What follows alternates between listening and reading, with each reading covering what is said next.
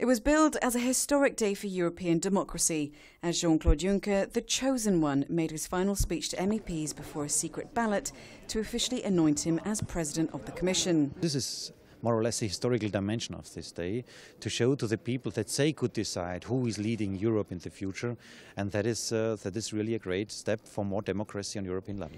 The mood inside the chamber was cordial, with lots of handshakes, even for those not so willing to offer their hand. Mr. Juncker made a speech that appealed to right and left, promising to reindustrialise Europe and to get the 25 million unemployed back in work.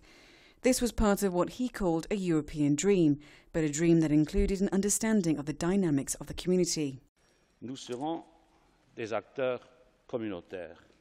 L'Europe ne se construit pas contre les États, ni contre les nations. He also detailed plans for a European digital market and greater energy security, but possibly his biggest pledge, a €300 billion injection for growth and investment. Before getting here, Mr. Juncker already had the support of the Liberals and Socialists, but his speech had also gone down well with others. Really showed that he understands the true challenges. He understands that something has to change, and he also outlined in which direction he would like to go. He is not only talking about more Europe, but he's talking about democracy versus troika. But one group not giving their support were the Conservatives. It seemed to me to be a typical speech that was trying to appeal to as many people as possible and as many agendas as possible.